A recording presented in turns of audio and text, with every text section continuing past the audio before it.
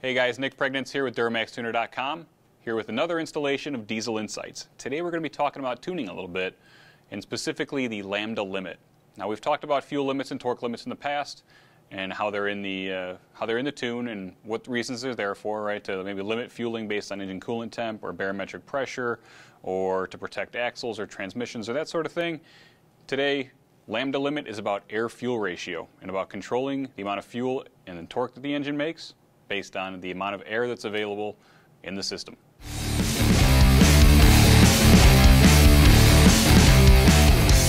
Now, if you're in a sled pulling class or you're in a drag racing class or some performance class where you are just simply limited by turbocharger size, you're going to push every ounce of fuel you can through that truck to try and get every last bit of power out of the truck. You don't care if it goes down the track black or gray or extra dirty. I mean, you're going to tear the motor down at the end of the season or the end of next season as soon as it burns a piston up, and it's not a big deal. On a street-driven truck, a little different, right? We don't want that lack of reliability that comes from an extra hot tune-up. And what I mean by that is 1800 degrees, 1700 degrees, heck, 1600 degrees even scares a lot of guys. And as you get that lambda limit up there in the dark gray to dark soot under heavy load, you're going to start to lose reliability in your street-driven truck. I take that a step further. I'm going to take that into the emissions situation.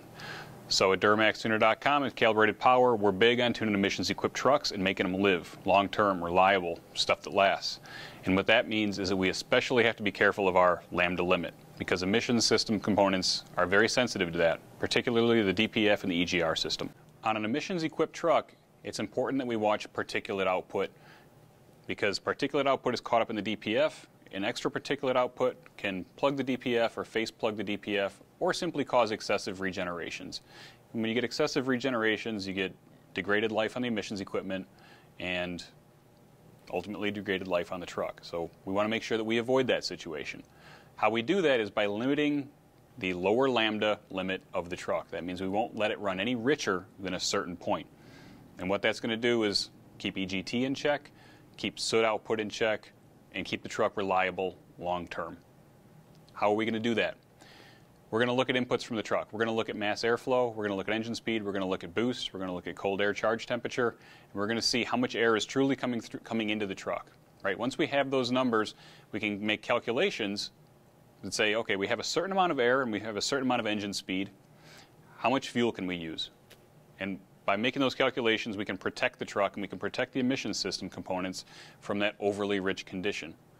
When it all works, it works really slick, and it allows the truck to make the most of the air that's available.